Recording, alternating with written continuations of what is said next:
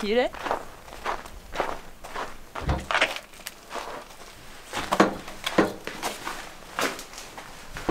Hello. How are you guys doing? Good, how are you? Good, thanks. We are just a little late. Oh, that's Sorry. okay. No worries.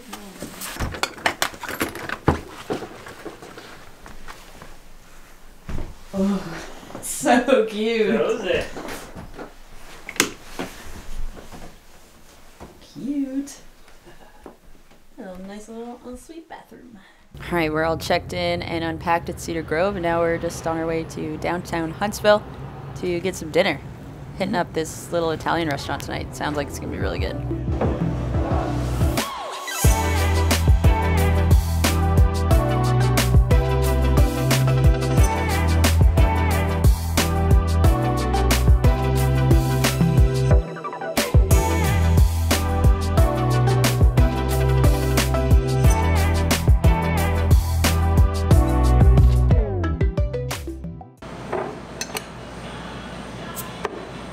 This was Carson, our waiter for the night, and he was excellent. And here he's making us this gin and tonic with like a cucumber tonic water, which sounds super good.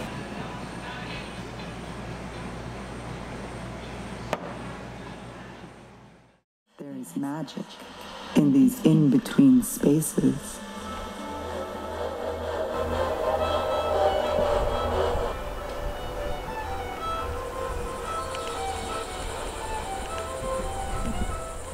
I don't know how I'm gonna set that, but okay.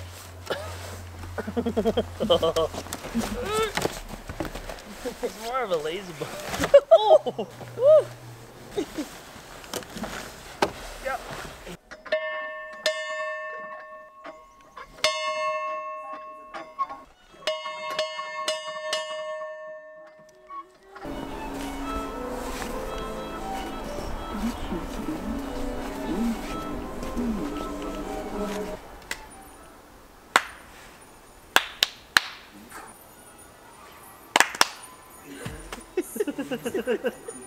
That was for you, that's right. Is nature simply in her way? In your sleep and observe. Every exhalation becomes a visible record. It's winter in the dark forest. Don't you see? Winter sings the stars to earth.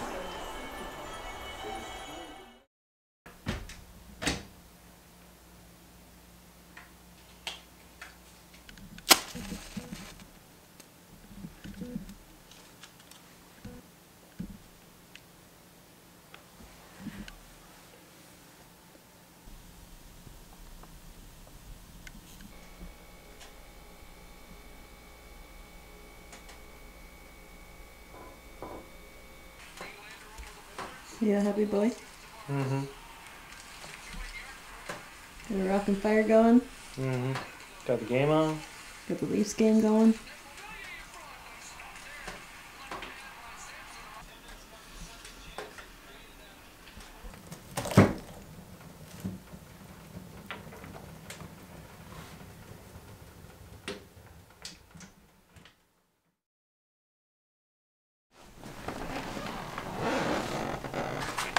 That? Philip? Oh, I already Oh. Good morning. Breakfast was really good. We're all fueled up for the day, and we're now just pulling into Arrowhead Provincial Park. We have a Nordic ski lesson, and then after that we're gonna go skating on the ice trail. What are these little sockies? That's why it's so tight. Oh my god.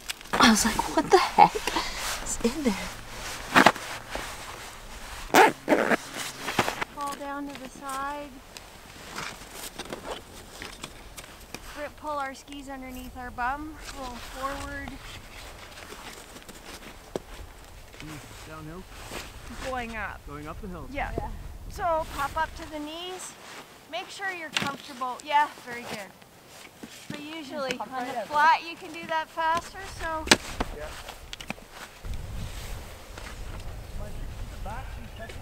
No.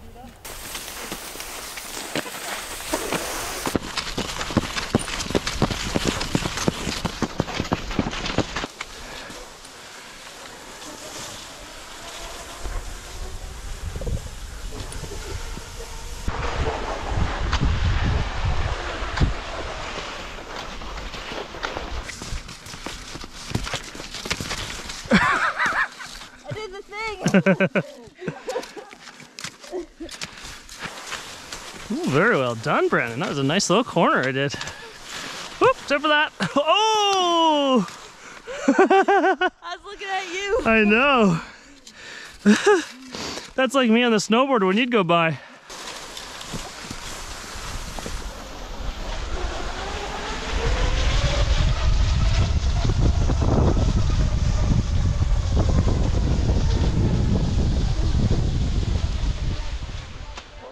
So we did our Nordic ski lesson with Michelle, and it was really fun. She did a really good job of assessing our skill level and not babying us. So she pushed us, which is great. And yeah, she said we did pretty good. Yeah, I think we did okay. Yeah. Kind of like baby deer. Yeah, slightly like baby deer on ice. Yeah. So we're still here at Arrowhead Provincial Park, and we're now gonna try out the ice skating trail, which is quite famous here in Ontario. And I've always wanted to try it, and I never have got the opportunity yet, so yeah. And skating's our thing. Yeah, a little So, more speed. yeah. Alright, this is a little more our pace.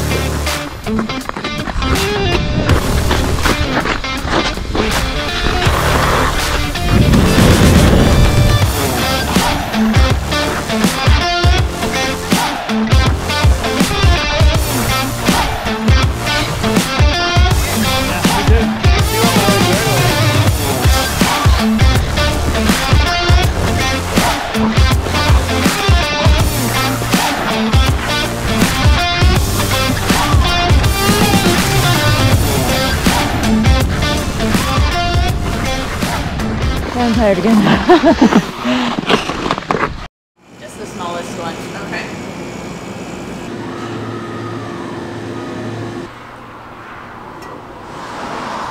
You can try the sandwich if you want to take a couple bites. Just watch here. It's pretty good too. Yeah. That's good.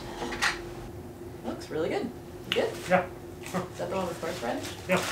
Good though.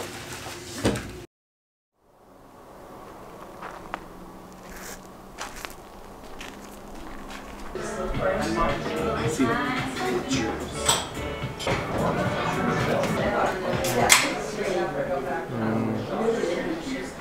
Oh, I got the whole green ready. Get some of that cheese.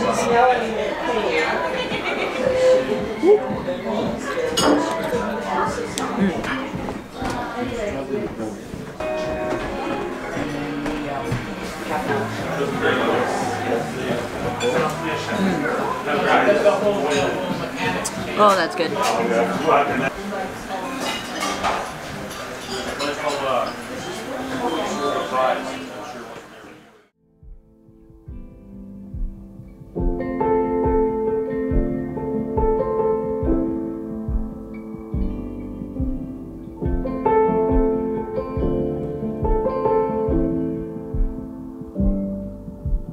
Okay, so we got our snowshoes on. We're pretty much ready to go. We have our good friend Nate joining us this morning. He knows Limberlost Forest quite well, so he suggested that we take Buck Lake Trail, which is what we're going to do.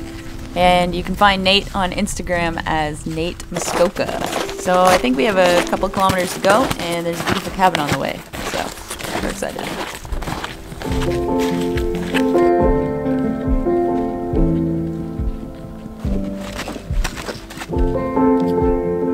Whoa.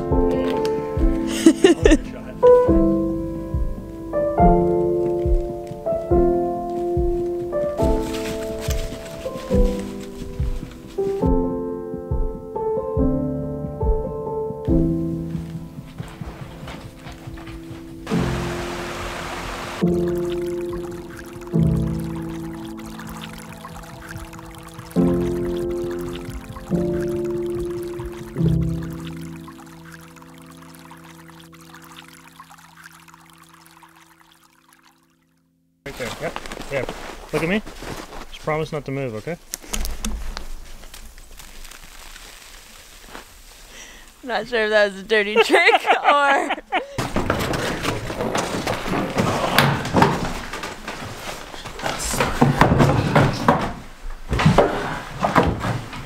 Nice simple milled airframe.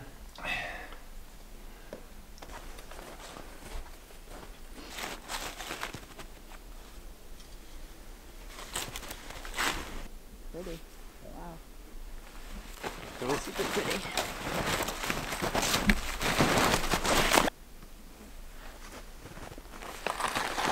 Some pizza at Henrietta's Bakery. Looks good. It's gonna be... Okay, here we go.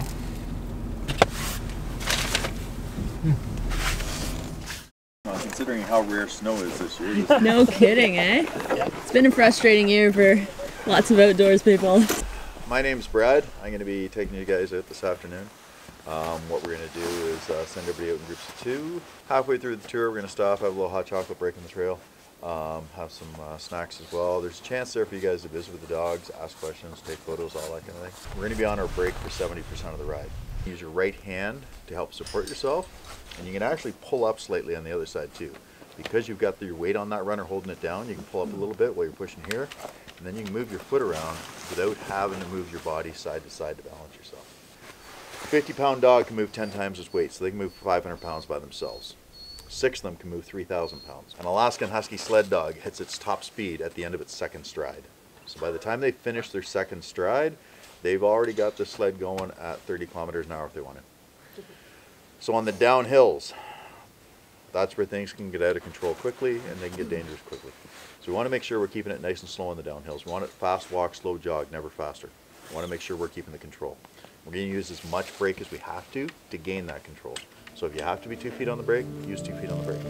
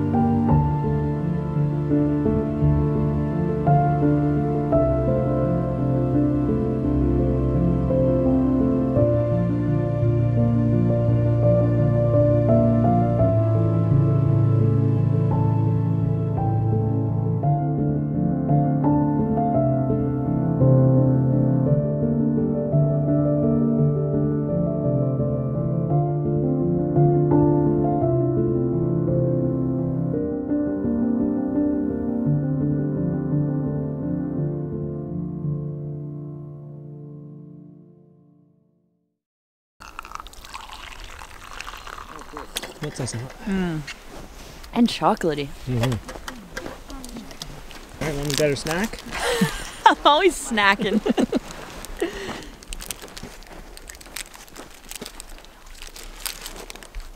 And I'm gonna do what the nice man told me to do and dip it in my hot chocolate. Just be careful, it does make for mushy oatmeal on the bottom. I'm okay with that. Highly recommend. When we're out here at minus 30, dipping them really makes a lot of sense. Oh, yeah. Hey, buddy. Go!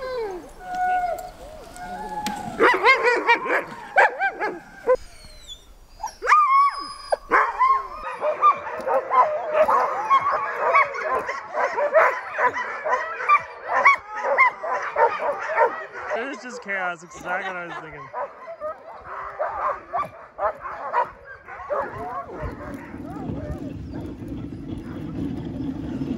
And we're off! And we're quiet. That's amazing. That's amazing, eh? Wow. Dog sledding is an incredible experience that everyone should have on their bucket list. The connection you make with your team of dogs is nothing like you've ever experienced before. Seamlessly traveling through some of the most beautiful wintry landscape. It's something I wish I could elegantly put into words, but I can't. Something you'll never understand until you do it yourself. It's just you and your team working together. That's it. Thank you, Brad and Leah, for an epic dog sled tour.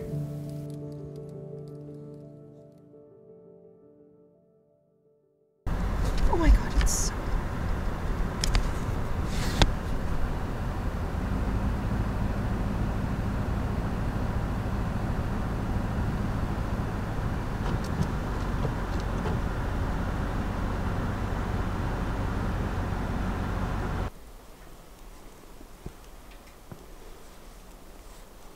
What just happened?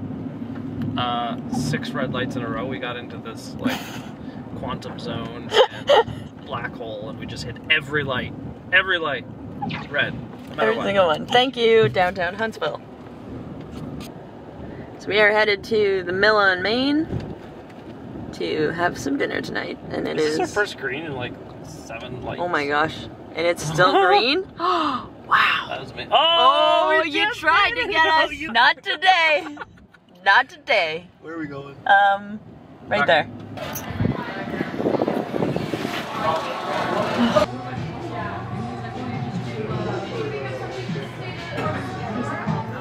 Alright, we just finished some excellent food at the Mill on Main, and now we're going to walk just across the street because the Banff Film Festival is happening here at the Algonquin Theatre in Huntsville, and it was Algonquin Outfitters that put this all together, so we were able to get some tickets, thank you Nate, and we're going to go enjoy the show. Holiday, they're not exactly looking for R&R. This next film is called A Baffin Vacation. Ever wondered what to do for your vacation? Why not consider taking your sweethearts to Baffin Island? It's surrounded by nothing.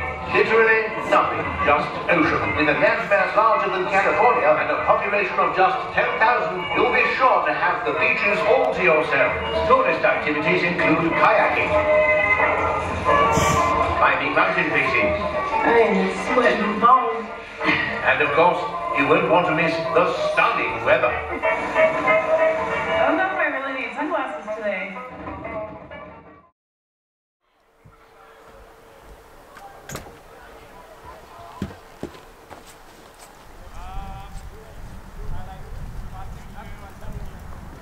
So there's no front derailleur. Okay. So there's only gears on the back. So your shifting is just on the right side.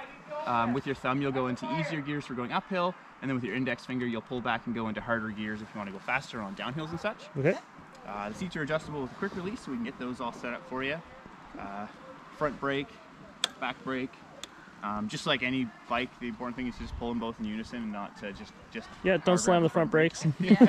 Good idea. The nice thing about fat biking though is if you do fall off, which happens all the time because it's slippery, it's soft snow, and just hurts your ego more than anything.